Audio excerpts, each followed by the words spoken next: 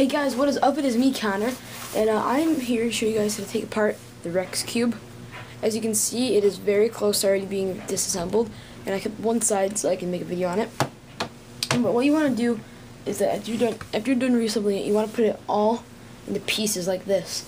Like, separate the reds from the blues, from the yellows, from the white, from the orange, and now the green. But this is probably one of the easiest cubes that I've ever seen in my entire life to disassemble. Now, what you want to do is, all you have to do is turn it at an angle like this and pop off that cross piece, and it went on the floor. So you want to take off the cross piece. You want to set it in a pile. So then you can still keep this angle and pop off that one. And then you can easily just take out the center. And then you can, these ones just crunch in. And there you go. Now you have an edged Rex Cube. So that's how you disassemble all the centers. Because I don't know if you find these as centers. You might not. Depends on how you look at it.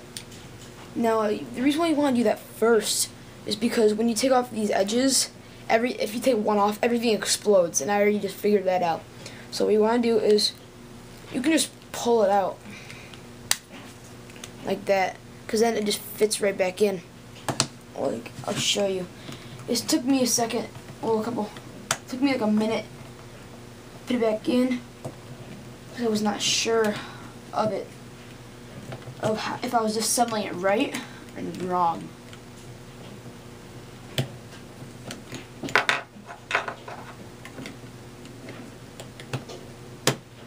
And there you go, it's back into place. So all you have to do is just,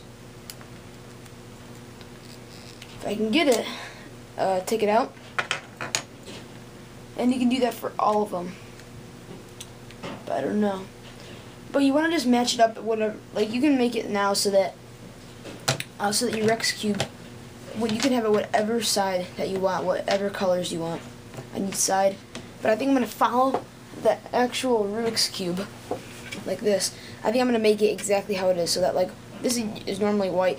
So I think I'm going to make it white, blue, yellow, like exactly how Rubik's Cube is. So if you have a Rubik's Cube handy, great, because you can just base off that. So now, what you want to do is just orient it how you want to.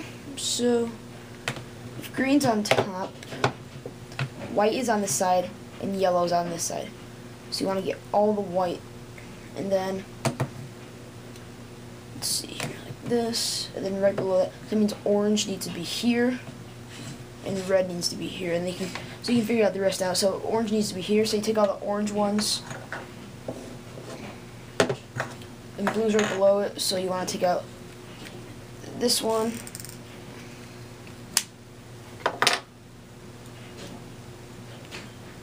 It gets confusing now, because now everything is not lined up.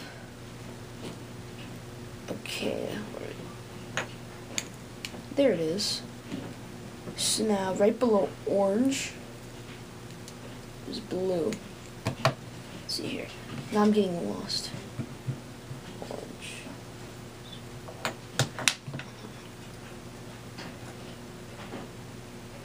Orange, blue.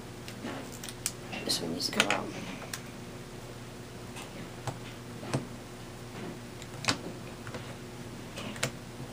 And then, whoa, that's not what we wanted. I'm sorry if this goes out of the camera, but you pretty much just want, there we go. So now that one's locked into place. So now it goes white, green, orange. White, green, orange. For the next one, we have an orange in here. I have another orange one. So it needs to be right here. Pull that piece in. Let's see. Orange needs to go here.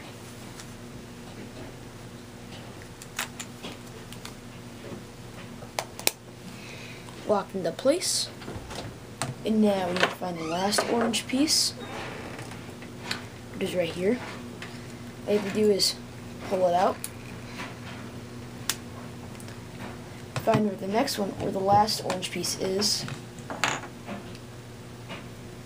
Let's see, it got a little disoriented right here. Let's see, find the orange, there it is. Pull this yellow one out easily.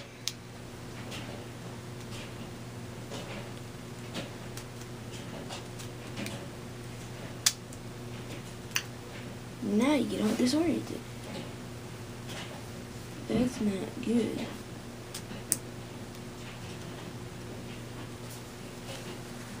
Let's see here. And you can see how it works now too. But it does get confusing. And I'll continue this when we are done with all these.